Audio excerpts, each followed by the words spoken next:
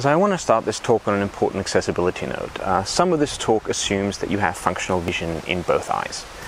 You will of course be able to see the images and the examples in this talk if you need to wear corrective lenses. I certainly need to wear them too. But if you happen to have very bad vision or blindness in one eye, then by the nature of this very topic, you won't be able to follow some of the examples, and I do apologize for that. Likewise, if you have nystagmus or strabismus, similar limitations might apply, and possibly also if you're using an artificial lens implant, as is common after cataract surgery. Again, I do apologize for that, but in this case, by the very nature of my topic, there's very little I can do to alleviate that, unfortunately.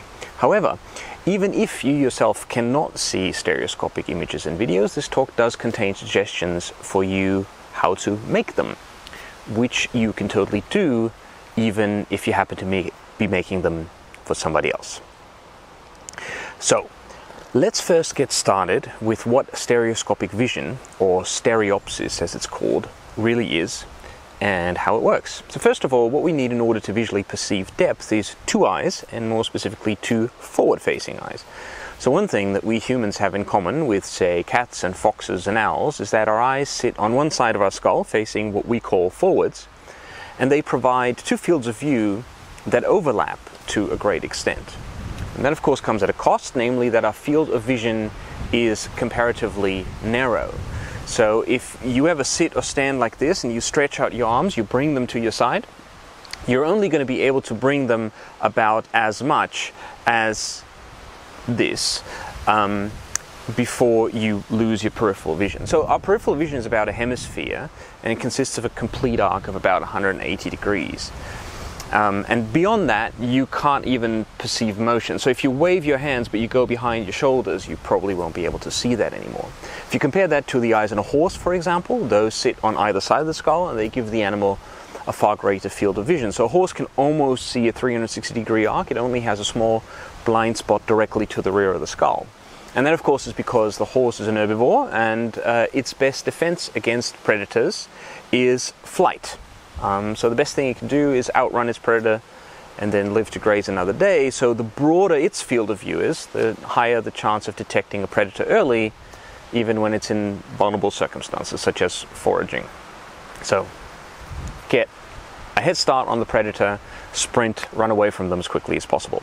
We humans are predators ourselves and omnivores, and we have evolved to sense depth, which greatly helps us in things like prey hunting, particularly since we've also evolved brains that enable us to make tools. So if we make a spear or a lasso or a kylie or a bow and arrow and we have an animal to throw or shoot it at, then it greatly helps us to be able to sense pretty exactly and yet intuitively how far that animal is away from us. So how exactly does that work, and what in our eyes and brains actually makes us sense depth? So in principle, our eyes produce completely separate inputs for our brains to process. And the fact that the input that we get from our eyes is usually locked and in sync is really not innate to us. If you look into the eyes of a small child as an infant, you will sometimes see that their eyes can go off in completely separate directions, which can look quite amusing when it happens.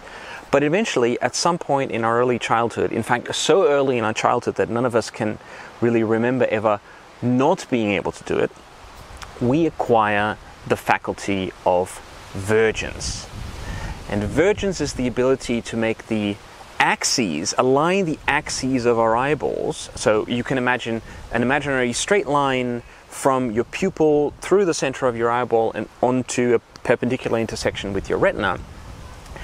You can align those axes symmetrically and at a particular point in space. So you can align them in such a way that they intersect any point in space in front of you. You might be able to make them not intersect at all, such as when you kind of stare aimlessly ahead, but you almost need to consciously try to do that. And without that effort, they'll always converge at some point, even though perhaps that's a point that's very far in the distance. You really won't be able to make them diverge, which would be able to have your eyes point outward, but you will be able to make your eyes converge almost arbitrarily, which of course you can test by stretching your arm out in front of you, holding a finger up, looking at your fingertip, and then bringing the finger close in while you're still looking at it. And most people will be able to even touch the tip of their noses while keeping the eyes verged on the finger. It'll make you extremely cross-eyed, and it'll cause some discomfort, so you won't be able to do it for long, but you should be able to do it normally. So vergence gives us the ability to point both our eyes at one spot in space. And then the other thing that we need for depth vision is accommodation, which is the ability to stretch or relax the elastic lens in our eye, the thing that sits right behind our pupil, in such a way that a specific point in space in front of our eyes produces a sharp image on our retina in the back of the eye.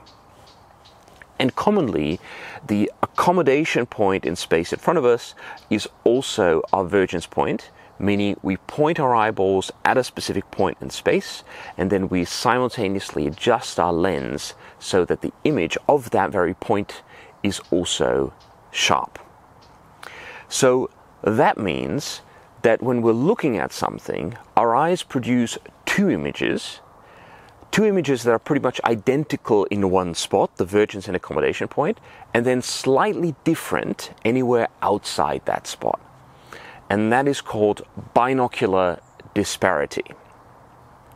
And through what has to be an inordinate amount of trial and error in our infancy, our brain learns to interpret these disparities between the two optical inputs as cues about depth.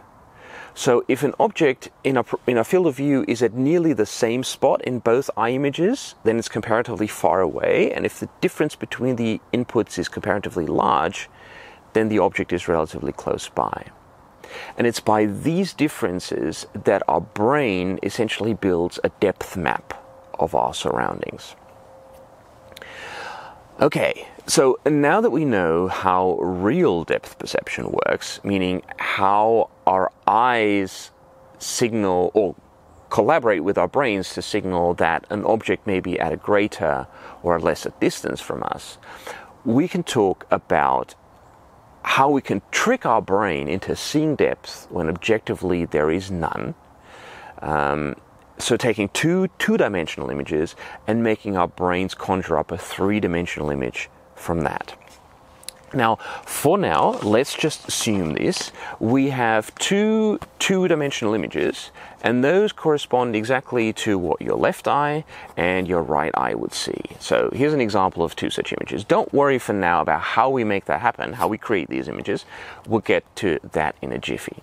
And then what we'll need to talk about is this thing called stereoscopic projection. So making your left eye see only the left eye image, and making your right eye see only the right eye image.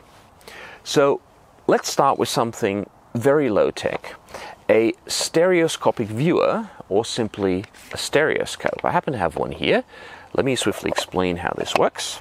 You take a print of your stereoscopic image, you slide that print in here, you close the device so the print is jammed in place and cannot move about, and then you bring the whole thing up to your face and you look through the eyepieces like this. And if you look at this little device from this angle, like that, you'll notice something important, namely there is this little black separator that ensures that your left eye can't peek over at the right eye image and the right eye can't catch a glimpse of the left eye image. And here are a couple of others that follow much the same principle, except they're designed for larger images. So here's one for viewing larger prints. It's a simple cardboard device, and you look through it like that. And here's one for viewing images on a computer screen. Okay. So these are all very simple and effective devices that have been in use for stereoscopic viewing for a staggering nearly 200 years. So this thing, or its predecessor, was invented by a chap named Charles Wheatstone in 1832. This device is a very modern interpretation using ABS plastic and whatnot, but it's still the same principle. Even a modern set of virtual reality goggles is the same principle, except what you have is a screen right in front of each of your eyes. But this kind of device, or having to use this kind of device, has a bit of a flaw. It doesn't fare so greatly in the social aspect of art, right? So of course you can pass this around with a small group and appreciate the pictures together, but you'd be hard pressed to actually do an exhibition with this or show anything to a larger crowd. So in comes the next step in the evolution of stereoscopic viewing, the stereoscopic slide projector. And the principle is this: you load two slide projectors with a magazine of slides each. One magazine holds the slides of the left eye images, the other magazine and the other projector holds the right eye images, and you advance the slides in the projector simultaneously, and you project the slides over one another so that they fully overlap. And then here's the clever twist, which is that in front of each projector you put a filter, namely a polarizing filter. Now, suppose for the sake of discussion, for now, you use a vertically polarizing filter for your left projector, a horizontally polarizing filter for your right projector. And then you distribute goggles to your audience, or glasses to your audience, that have corresponding filters in the glasses. So they let through virtually polarized light on the left, horizontally polarized light on the right eye. And then the filter will block all the light coming from the right projector from entering the audience's left eye, block all the light coming from the left projector from entering the audience's right eye. And the result is that your audience's left eyes only see the left eye image, right eyes only sees the right eye image. Voila, stereoscopic vision, or 3D vision.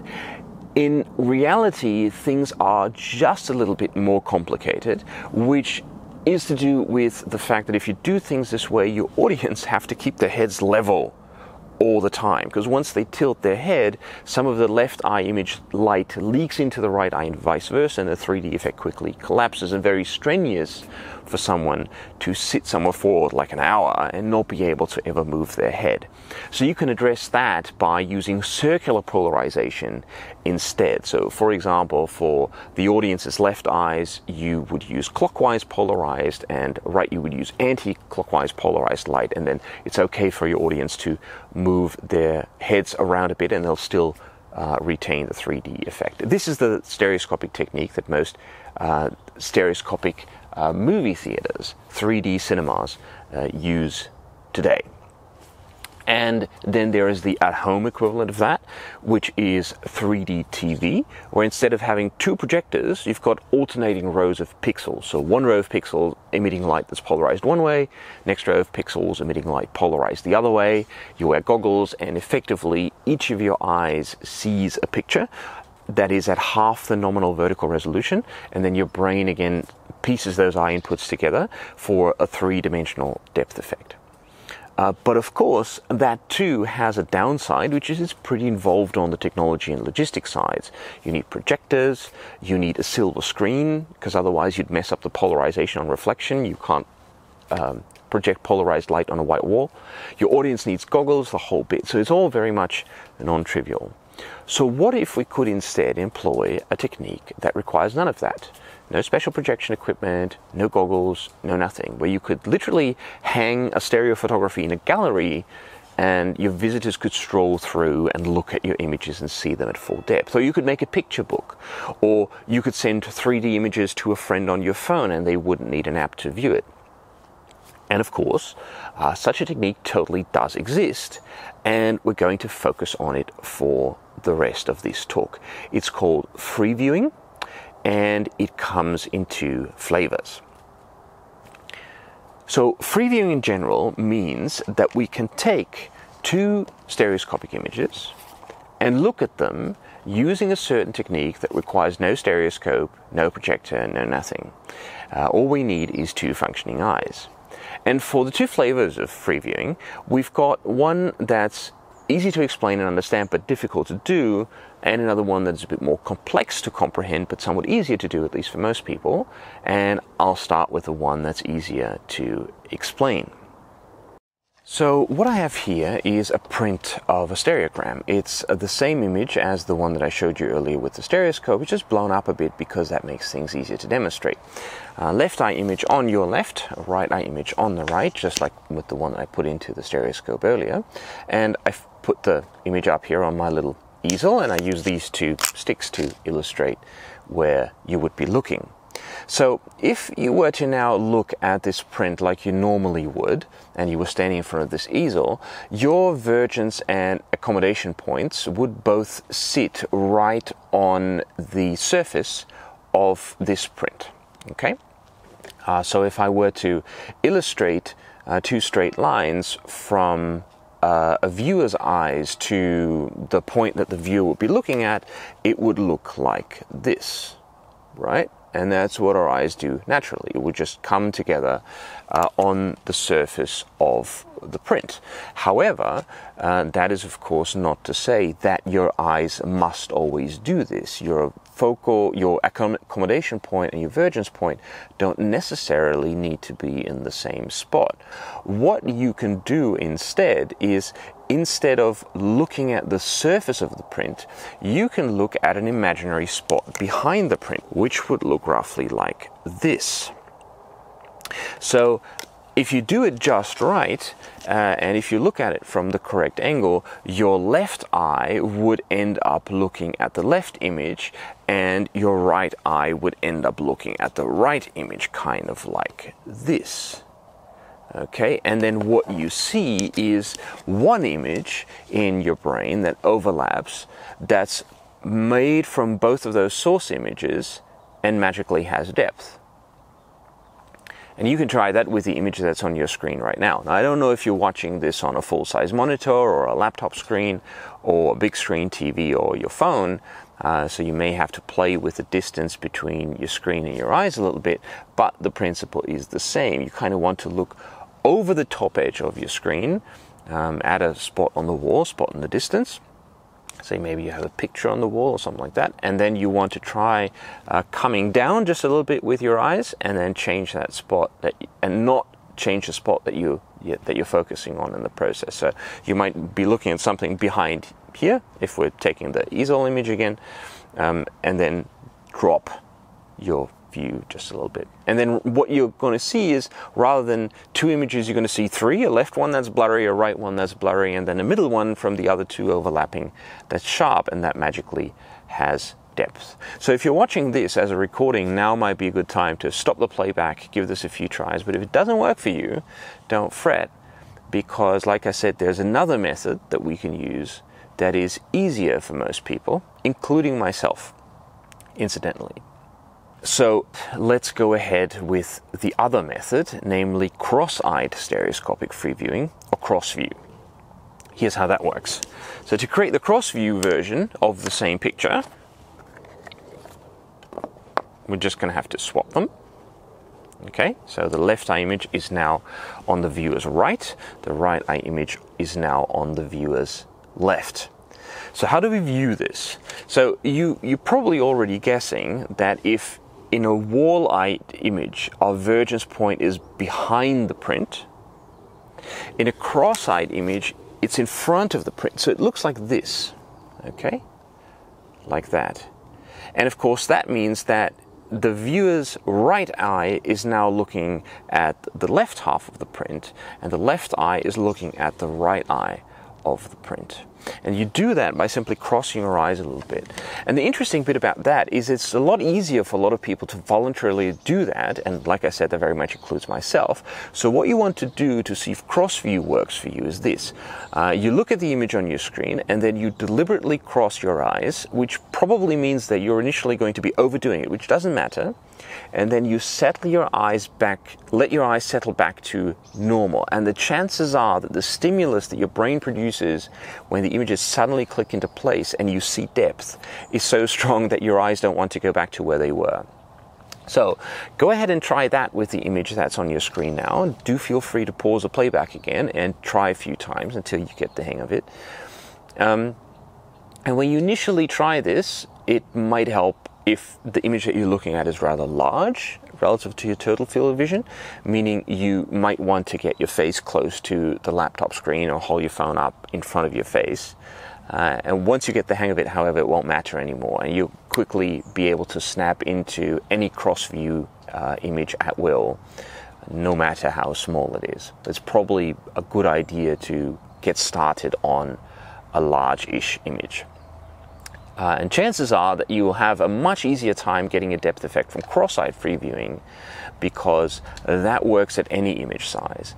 Wall-eyed free viewing tends to work well only in relatively small images, and once you go larger, you'll probably need a stereoscope. And of course, I can't assume that you have a stereoscope at hand right now as you're watching this talk, which is why we'll default from cross-eyed previewing from here on out. Okay, so now that we've talked about how to look at stereograms to get the desired 3D effect, let's talk about how to make them. And as you can imagine, there are multiple ways of doing that. For example, you could be using a stereoscopic lens that fits on your camera. Camera system that I prefer happens to be the Micro Four Thirds system, and sure enough, you can fit a lens that just fits onto such a camera. Only specific cameras, but generally fits on a Micro Four Thirds camera. And that's, for example, this is this product, the Panasonic Lumix 12.5mm f12 3D lens. Now, this is a discontinued product, but you can still buy it used on your favorite secondhand photography equipment website, and you can use it just like any other prime lens. With autofocus, auto exposure and whatnot, and it'll create two stereoscopic images in one frame. And by the way, there will of course be others for other sensor systems. But you'll quickly see the big flaw of a lens like that. The two lenses are very close together, which makes the pictures that you take heavily hypostereoscopic, and that's what we call images where the stereoscopic distance, the distance between the lenses, is a lot less than the distance between your eyes. The distance between your pupils is approximately 70 millimeters, and in this case the lens has a stereoscopic distance of maybe 10 millimeters. And what that means is that the stereoscopic effect that you get from pictures taken with a lens like that is a lot less pronounced. So you get a lot less depth than you'd expect. So this sort of lens really makes sense to use only in combination with a macro ring for stereoscopic macro photography, which can be very interesting, but it's less useful for shooting, say, stereoscopic portraits or stereoscopic landscape shots and things like that. Then there is this device, which is a manual lens, meaning you have to manually adjust focus and aperture, but it produces a much more naturally stereoscopic image with a 90 millimeter stereoscopic distance. And that makes the image slightly hyperstereoscopic, meaning the depth effect is slightly more pronounced than it naturally would be, which you can see if I hold it up to my eyes, it's slightly wider than that. Up next are mirror lens attachments. Now be warned, this is where it gets really bulky, and what you can see here is a thing called the Cooler Deeper, made in Iceland. The way this works is through an arrangement of several mirrors, and the mirrors are all at 45-degree angles to the plane of the sensor. So the path of the light is deflected twice at 90-degree angles. And in a way, what it does, it just offsets the light hitting the left half of your sensor a little further to the left, and the right half of the sensor being hit by light that comes from a little further to the right. And what you end up with is, again, a moderately hyperstereoscopic image.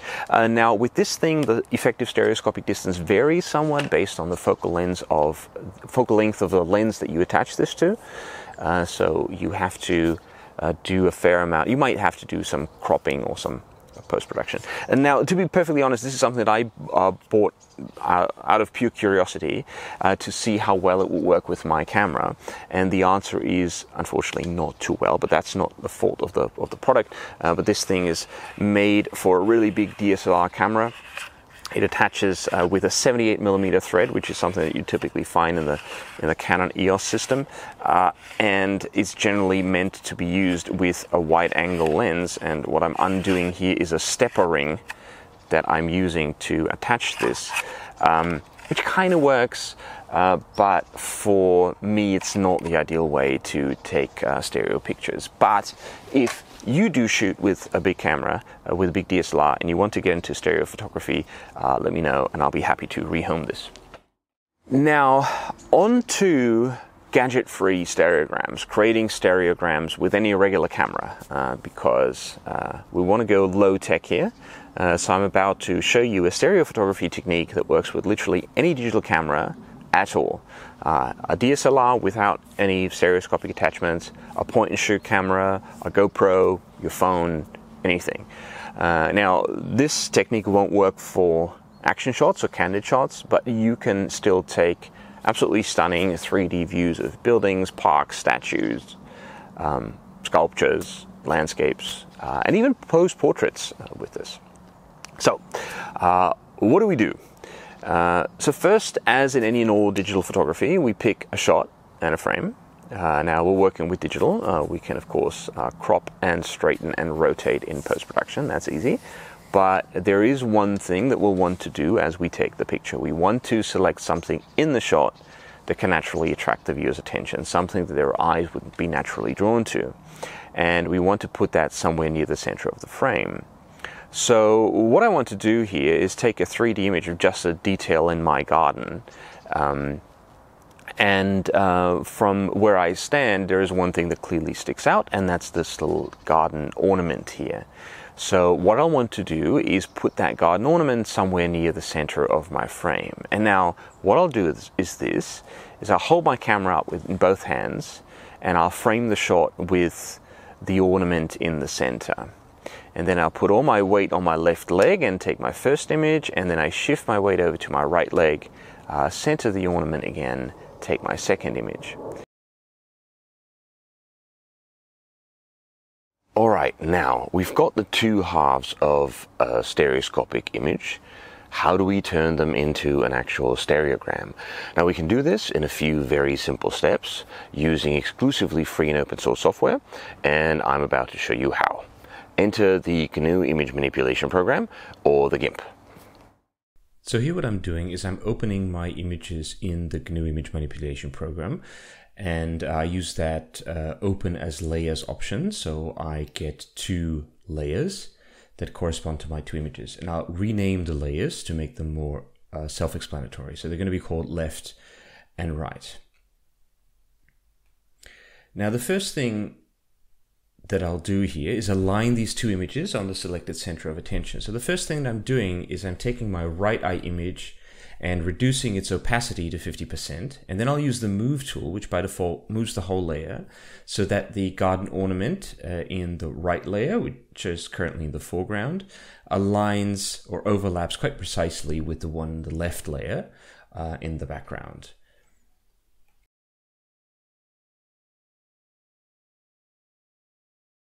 And now what I can do next is I can do a simple rectangle select to select the portion of the image where I have content in both layers, exactly as they're positioned now. And then I can use image crop to selection, which slices through all of the layers. And I end up with two perfectly aligned and identically sized layers that correspond to a right eye and a left eye view.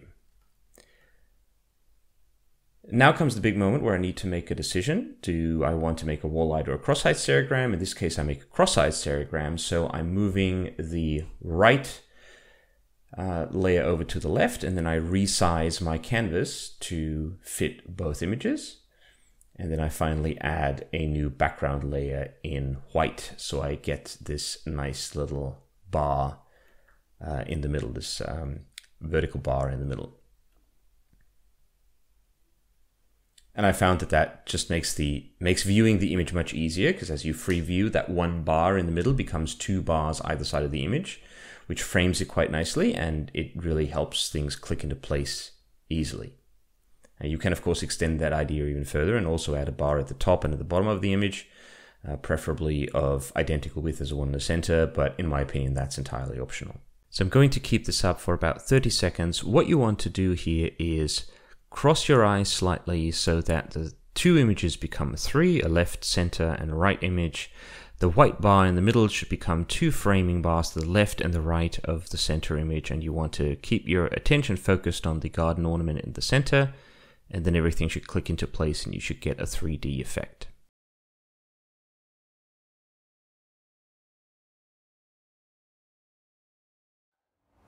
And now, stereoscopic motion picture, or motion stereograms. I think it's probably self-evident that everything that I talked about in still photography that relied on using special lenses or special lens attachments, all of that also goes for videography, because your DSLR or any other camera, including your phone, by the way, can do video just as well as it can do stills, obviously. So anything that you can put on there, put on your camera or your phone, that creates a stereoscopic image for you will also create a stereoscopic video. But a lot of people will probably be interested in using a different kind of camera for 3D video, namely a drone camera. I hope you agree with me that aerial videography can be absolutely amazing to begin with, but now imagine shooting aerial video that's stereoscopic, that actually includes depth, which makes it all the more interesting. Now, of course, to address that, you could design and build your own drone, perhaps something like a fixed-wing UAV that has a wingspan of 2 meters and has a GoPro embedded in each wing, or something like that, which would result in seriously hyper-stereoscopic images, which would give you the impression or the feeling of being something like a pteranodon-sized creature soaring over the earth. But not only would that come with rather significant expense, but you'd also probably need an airstrip to take that thing off from and land on. So I don't want to go into those details, although it's a wonderful engineering project. Feel free to go ahead and do that. No, there is a way for you to get 3D footage with a single camera that's mounted on your drone, on your car or inside your car, on your bicycle, wherever. So let me swiftly explain the principle of how that works. Obviously, as you know by now, any stereogram consists of a left eye and a right eye image. And in the case of a drone, we have only one camera, like this one, like this GoPro, which I'm going to use to illustrate. So I'm holding this GoPro up to my right eye, so that's obviously my right eye view. So where's my corresponding left eye view that I get with just one camera? I could, of course, use 2 GoPros, but no, I want to do this with one camera. Well, once I add some sideways motion relative to where my lens is pointed. So motion, the lens is pointed this way, and I want to go that way. If I do that, you'll quickly realize that if I demonstrate it like this, my left eye view at any time is simply where my right eye view was a moment ago, right? Like that. And we can harness that fact in video post-production to create a 3D video from a 2D video that includes constant lateral motion. So again, consider that a natural stereoscopic distance, the distance between our pupils, is about 70 millimeters. So if we're shooting video at 50 frames a second, every frame is 1/50th of a second, or 20 milliseconds in duration. Thus, if we're moving the camera perpendicular to the direction of view, even at a speed of 1 meter per second, which is roughly the speed of a slow, leisurely walk, one frame covers about 20 millimeters sideways displacement. So if we were to duplicate our stream, offset one of them by 4 frames, project them side by side, then we get a stereoscopic video with an effective stereoscopic distance of approximately 80 millimeters, which is already very near our natural stereoscopic distance. If instead we're doing a speed of 10 meters a second, which you can totally achieve on a bicycle or with a drone, then even a single frame offset gives you a stereoscopic distance of 200 millimeters or 20 centimeters, which already makes such a video solidly hyperstereoscopic. And you can also use something like a 5-frame offset, and you get this nice giant's eye view from that 1 meter stereo distance where you're rather heavily stereoscopic. And this becomes especially interesting when you're doing either linear drone flight along a roughly linear feature, say a coastline, or in general, flight that's parallel to some sort of feature, or when you're doing orbital flight, where you're orbiting above the object, and ideally you're doing this when you're orbiting above the object and your camera is not only pointed inward but also slightly downward. Makes for a very nice effect. So what I'll show you is how to apply that technique to a sequence that uses linear flight along a linear feature with constant velocity. In this case, it's a drone flight along a beach. So what I have here is a drone flight sequence that's been shot at 30 frames a second, with the camera pointing forwards and the drone flying sideways to the right. at about 40 kilometers an hour, or about 1.1 meters per second. Or put differently, the drone's flying forwards at 1.1 meters per second and the camera is pointed 90 degrees to the left, which is exactly the same thing. Note that the camera wouldn't have to be pointed at a 90-degree angle to the heading of flight. We could also be pointing the camera directly shoreward and then fly to the beach at a 45-degree angle. Doesn't matter. What matters is that we have some lateral motion, and we're able to quantify it, which saves us some guesswork. So in this case, we have the camera pointed directly sideways. So that means that every 90 milliseconds, the camera is displaced by 1 meter, laterally displaced by 1 meter, which is a nice hyperstereoscopic distance to work for in this panoramic shot. So I open this in Shotcut. I have to open it actually twice. I have to add it to the playlist twice because I cannot apply 2 different sets of filters to the same clip if it's not in the playlist twice, but that's just a little quirk of Shotcut. So the first thing that we're going to do is we're going to add a video track, and I am going to make that the left eye image, and you'll see soon that since we're making a cross-eye video, that's actually going to the right. So I'm going to pull the clip in here, and there's no difference between these two. They're exactly the same thing. I'm just going to pull the clip in here, and then I'm going to apply 2 filters.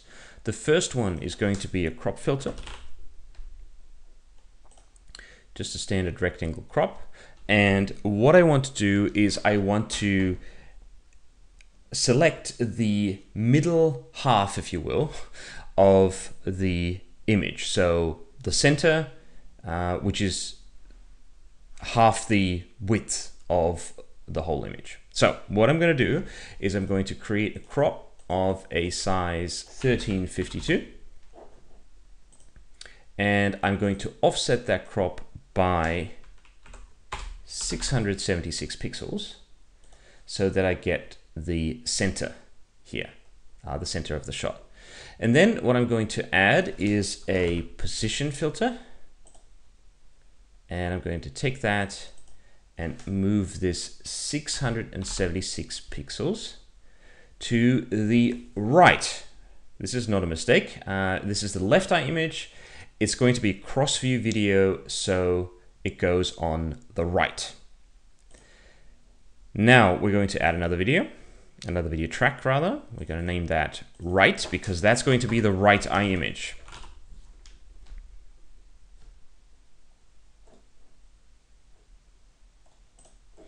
And now we're going to take the second playlist entry, exactly the same clip so far, and we're again going to apply some filters to it, namely the exact same crop filter that we had previously. So that means we're going to create a 1352 pixel crop, offset 676 pixels. And then we're also going to add our position filter. And in this case, we're of course going to move this to minus 676. So that stays on the very left of the picture. And as you can see, we now have this weird little overlap here, which we still have to fix by changing the blend mode. I'm going to change that to add, and voila, now I get these 2 images side by side. Okay, and now comes the big trick, which is we now need to move one of our clips by a small offset, and precisely by an offset of 90 milliseconds. So we're going to select that here. I'm going to go pretty exactly with this one. So we're here at 900ths of a second. And now what we're going to do is we're going to shift this one down here by just that amount, like this. And then we still have to trim the rest of the video. So we're going to do a splitted playhead here remove this. And then we're going to go all the way to the end.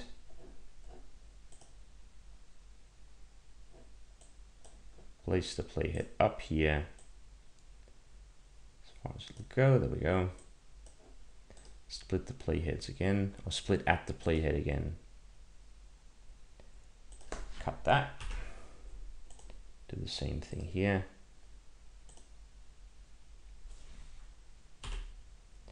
And then we're going to go back to the beginning of the video and then shift these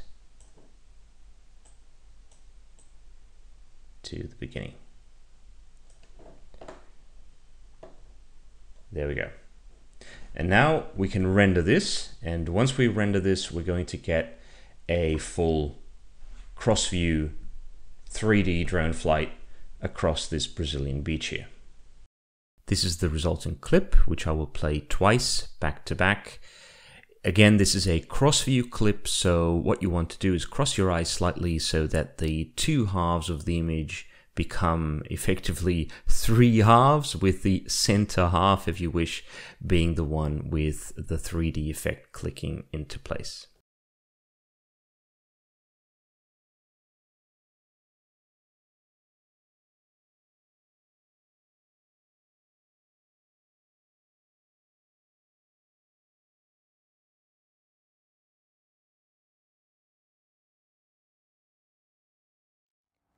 And with this, I'll close. I hope I've piqued your curiosity for stereoscopic photography or videography, maybe just a little bit.